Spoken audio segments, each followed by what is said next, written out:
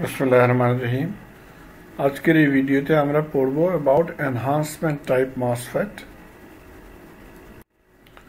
এবং যে আপনারা রিকল করবেন যখন আমরা ডি মসফেট পড়েছি তখন আমরা দেখেছি একটা এন চ্যানেল এখানে বিল্ট ইন হয়েছে, কিন্তু in case of enhancement MOSFET built in channel নাই এখানে। তো আমরা দেখব কেমন করে এটা কাজ করছে। যখন আমরা ভোল্টেজ গেটে 0 ভোল্ট অ্যাপ্লাই করব তখন অবভিয়াসলি এটার মধ্যে কারেন্ট 0 হবে, কিন্তু যখন আমরা পজিটিভ ভোল্টেজ অ্যাপ্লাই করব তখন কি হবে সেটা এখন দেখতে হবে। এখানে পজিটিভ ভোল্টেজ যখন এখানে হবে তখন এই এরিয়াতে হোলগুলো কি হবে, মুভ করে যাবে towards right side, because like charge রিপেলস. So the holes near silicon layer will move deeper into the P substrate এবং তার জন্য রেজাল্ট কি হবে এই ধরনের। আপনাদের দেখেন এই হোলগুলো এখান থেকে মুভ করে চলে গেছে, সো এখানে একটা ইলেকট্রনস এনহান্স হয়ে গেছে, ইলেকট্রনস কোয়ান্টিটি কেবলমাত্র এখানে আছে, সেই জন্যই এটাকে এনহান্সড লেয়ার বলা হয়। এবং এখন একটা রাস্তা হয়েছে for electrons two flow. So the current will flow from this.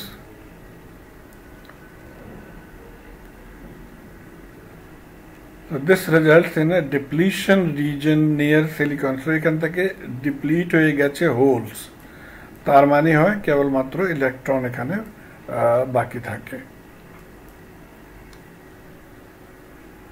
এবং যখন আমরা ভিজিএস ইনক্রিজ করতে যাব, যতটা আমরা ইনক্রিজ করব ততই হোলগুলো দূর হতে যাবে এবং ততই এখান থেকে কারেন্ট ফ্লো ইনক্রিজ করতে হবে।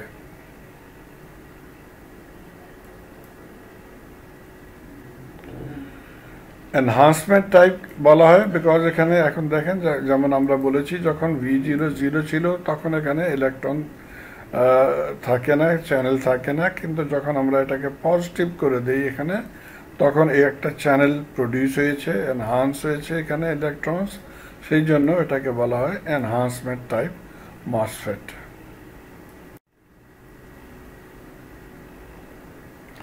এখন একটা টার্ম আমরা ডিসকাস করব যেটাকে বলা হয় থ্রেশহোল্ড ভোল্টেজ। থ্রেশহোল্ড ভোল্টেজ কি হয়েছে, যখন আমরা গেট ভোল্টেজ ফ্রম 0 ইনক্রিজ করতে যাব তখন একটা পয়েন্ট হবে যখন এটার মধ্যে কারেন্ট ফ্লো শুরু হয়ে যাবে। প্রথমে হবে না, মনে করেন আমি 0.1 ভোল্ট দিয়েছি অথবা 0.2 ভোল্টেজ দিয়েছি, তখন কারেন্ট ফ্লো হবে না। একটা যেমন এখানে এক্সাম্পলে বলা হয়েছে যখন গেট ভোল্টেজ 2 ভোল্ট হয়ে যাবে তখন কারেন্ট ফ্লো শুরু করবে। সো এই 2 ভোল্টটাকে বলা হবে থ্রেশহোল্ড ভোল্ট.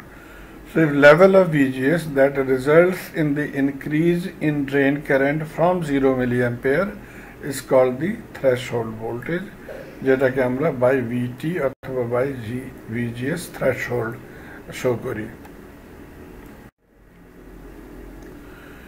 এখন আমরা দেখব যখন আমরা VG কনস্ট্যান্ট হোল্ড করে নিই, মনে করেন 3 ভোল্ট অথবা 2 ভোল্ট অথবা 5 ভোল্ট, এখানে আমি মনে করেছি 6 ভোল্ট আমরা নেব। 6 ভোল্ট যখন আমি অ্যাপ্লাই করে দিব এবং এটাকে আমরা কনস্ট্যান্ট 6 ভোল্ট দিব, তখন কি হবে, the drain current will eventually reach a saturation current যখন আমরা VDS ইনক্রিজ করব। এটা ফিক্স হয়ে গেছে at 6 ভোল্ট, VDS আমরা ইনক্রিজ করছি। সো এখান থেকে দেখেন মনে করেন VDS 5 ভোল্ট হবে, তারপর ইনক্রিজ করেছি 10 ভোল্ট, তারপরে 15 ভোল্ট, তখন এটা কি হচ্ছে, কারেন্টটা এখান থেকে ইনক্রিজ করছে গ্র্যাজুয়ালি, কিন্তু আফটার সাম ভোল্টেজ এখন কারেন্ট ইনক্রিজ করে না। সো এই রিজনটাকে আমরা বলি স্যাচুরেশন রিজন, আমরা বলি কারেন্ট এখন স্যাচুরেট হয়ে গেছে।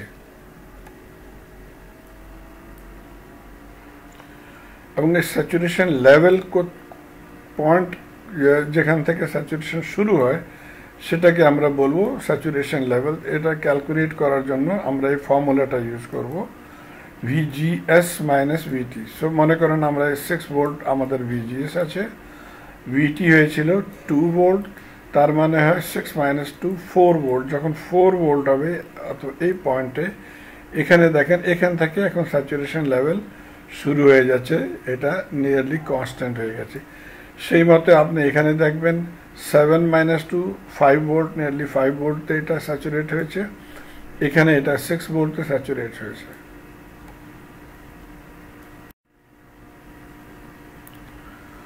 যখন ভিজি বড় হয় ফ্রম ভিটি, দ্যাট মিনস যেমন আমরা দেখছি ভিটি ছিল 2 ভোল্ট, যখন 2 থেকে বড় হবে 3 ভোল্ট 4 ভোল্ট 5 ভোল্ট, তখন আমরা ড্রেন কারেন্টের জন্য একটা ডিফারেন্ট ফর্মুলা ইউজ করব। এখানে শকলেজ ইকুয়েশন আমরা ইউজ করতে পারবো না, যেমন আমরা যে ফিটিতে করেছি অথবা ডি-মসফেটে করেছি। তো এখানে একটা ডিফারেন্ট ফর্মুলা আমরা ইউজ করব, এই ফর্মুলাটা ইউজ করতে হবে, যেখানে কে হয়েছিল constant term and it is function of the device. So for one particular device there will be 1k. কি কেমন করে ক্যালকুলেট করব? এখান থেকে আমরা লিখতে পারি আইডি অন, আইডি জায়গাতে আমরা লিখে নিয়েছি এখন আইডি অন, যেখানে সিস্টেম অন হয়, এবং ভিজি অন মাইনাস ভিটি স্কোয়ার। তো আইডি অন আমরা মনে করি যেমন আমরা আইডি এসএস দেখেছি ইন জেএফএটি, সেই মতে আইডি অন এখানে আমরা ইউজ করব। এখন এই পার্টিকুলার কেস এখানে মনে করি আমরা যখন ভিজিএস 8 ভোল্ট হয়েছে এখানে, তখন এটাকে ডাইরেক্ট নিয়ে যাবো এই পয়েন্টে। তো এটা হবে আমাদের আইডি অন। তো আইডি অন হয়েছে 10 মিলি অ্যাম্পিয়ার যখন ভিজিএস হয় 8, এবং এই ভ্যালুগুলো এখানে পুট করে আমরা ক্যালকুলেট করতে পারি কে। সো এটা হয়েছিল value of K for this particular chip. So the general formula will be ID বরাবর হয় ভ্যালু অফ কে আমরা পুট করে দিয়েছি। সো এই ফর্মুলাটা আমরা ইউজ করব ফর দিস ডিভাইস। এখন আমরা দেখব ট্রান্সফার ক্যারেক্টারিস্টিক্স কার্ভ কেমন করে প্লট করা হয়। এটা ছিল আমাদের ড্রেন কার্ভ, এবং যেমন আমরা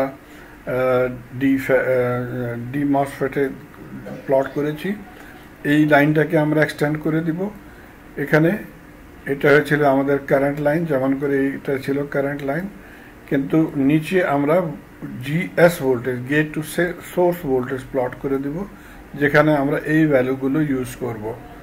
সো এখন এখানে গেট টু সোর্স ভোল্টেজ ছিল 8 ভোল্ট, এই লাইনটা আমি আগে নিয়ে যাব এবং নিচে থেকে 8 ভোল্টের লাইনটা নিয়ে আসব, এবং যেখানে এটা ক্রস করবে সেটাকে মার্ক করে নেব, এবং সেই মতে আমরা ফর 7 ভোল্ট এবং 6 ভোল্ট এই ধরনের আমরা মার্ক করে এটাকে প্লট করতে পারি।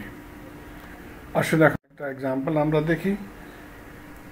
Data provided in the specification sheet, thresh voltage given ছিল 3 ভোল্ট, আমাদেরকে ভ্যালু অফ কে ডিটারমিন করতে হবে, তারপরে আমাদের ট্রান্সফার ক্যারেক্টারিস্টিক্স কার্ভ প্লট করতে হবে।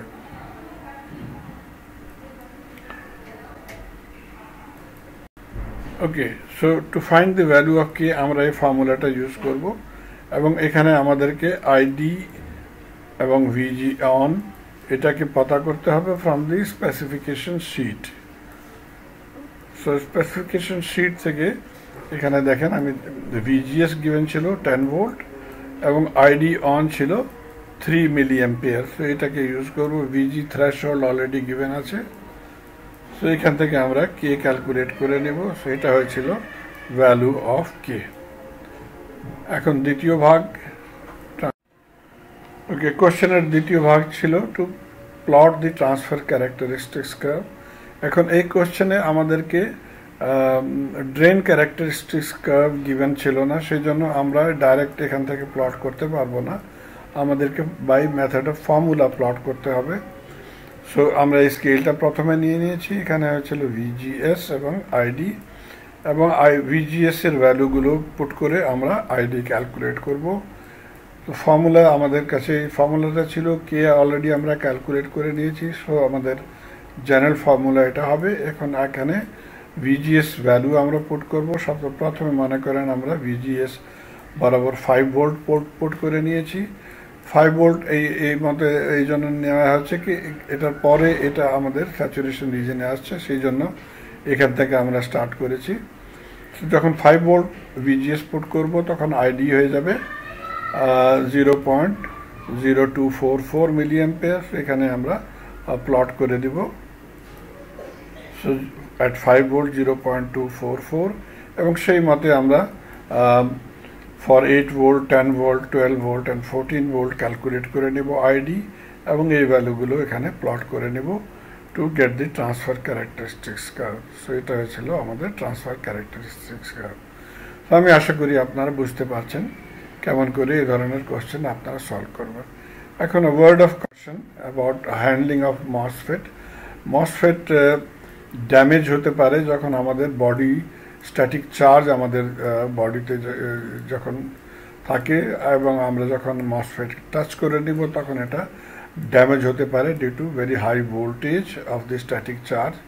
সেজন্য সর্বপ্রথমে আমাদেরকে বডি নিউট্রালাইজ করতে হবে by touching the earth connection. Although inner protection circuit use করা হয় nowadays in built-in MOSFET, তো এটা প্রোটেক্ট করে, কিন্তু স্টিল আমাদেরকে কনসিয়াস হতে হবে টু হ্যান্ডেল MOSFET ডিভাইস। ধন্যবাদ।